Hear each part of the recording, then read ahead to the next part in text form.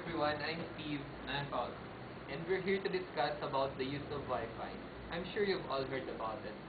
Yeah, we use Wi-Fi in our school to connect to the internet. Very convenient. But aside from this, Wi-Fi can also be used as a wireless alternative to local area networks without the use of additional routers and cables. Yes, and in addition to that, we can do file sharing and internet connection sharing, and can also play our favorite LAN games using this. And for more information about Wi-Fi, please visit our website at www.wifi4newbies.blogspot.com. This type of connection is formally called a mobile ad hoc network. And that's why we are here today. We are going to teach you how to set up your own ad hoc network.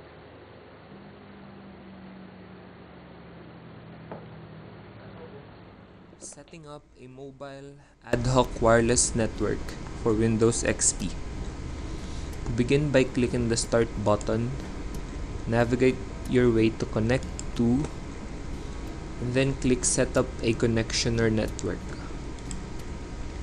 Highlight Set up a wireless ad hoc network. Press Next. As you can see here, the range of our network is 30 feet. Press Next. Indicate the network name. You can put anything. And choose a security type. You have the option of not putting, but it's advisable to put one. You can use the web key if you're expecting Windows XP users to connect. And the password should be exactly 5 or 13 characters. And then you can also choose the WPA2 personal if you're only expecting Windows Vista users to connect. And the password should be 8 to 63 characters. Then save the network. Press Next.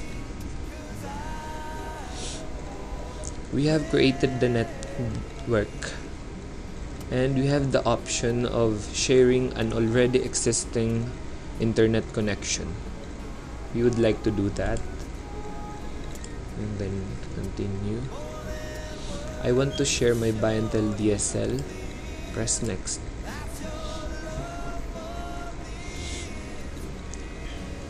And there you have set up an ad hoc network with shared internet. To verify it, go to Connect to. This is the network. You can provide the password to the connecting computer or laptop, and they would be able to connect to your network. So there you have it, your own wireless ad hoc network. By the way, wireless ad hoc networks are not limited to just 2 computers.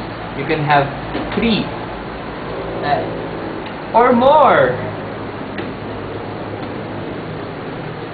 But be just cautious of the fact that additional components could result in slower connections. See you next time, everyone. Bye. Bye.